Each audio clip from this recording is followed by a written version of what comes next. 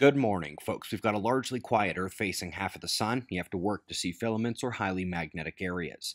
We have some incredible news stories today, but we're starting with our star at spaceweathernews.com, found the last day on the sun to be quite calm indeed. Coronal holes are facing Earth on the south. Meanwhile, the previous coronal hole stream has stabilized. That's the plateau over on the right side of the solar wind charts here, and it is returning geomagnetism to quieter conditions. Let's take a look at the two main models for the Gulf hurricane. Euro on the left, 1 day ahead of GFS on the right, and you can see the forecasts are now in agreement.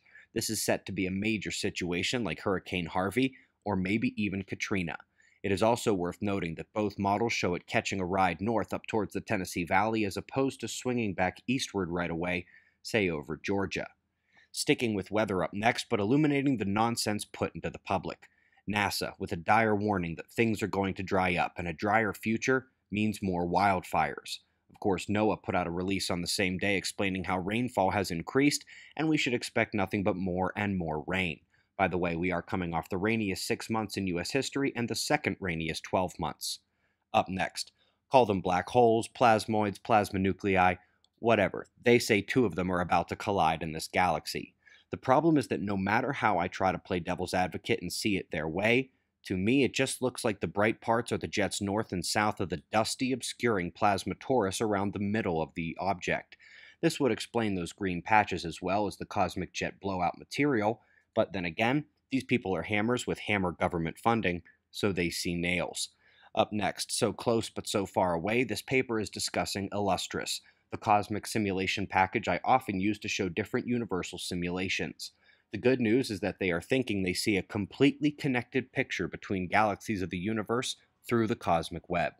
The rough part is that they have no plans on investigating the baryons only potential. They believe we still have to do with dark matter.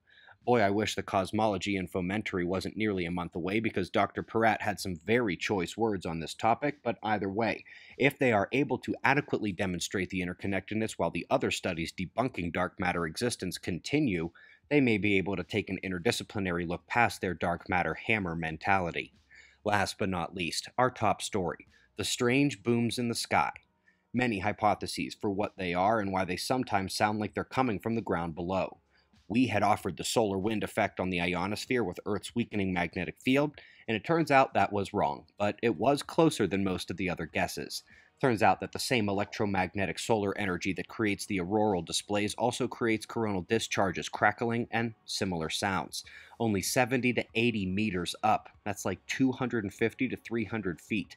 When there is a big one, this can be widespread and slow building. And if the generation of these crackles and booms is that low in the atmosphere, a widespread generation around you could seem to be coming from the ground. As Earth's magnetic field weakens, that should get louder and more prevalent, by the way. And we greatly appreciate your support. We've got wind maps and shots of our star to close, and we'll do this all again tomorrow, right here. But right now, it's 5 a.m. in the new Valley of the Sun. Eyes open, no fear. Be safe, everyone.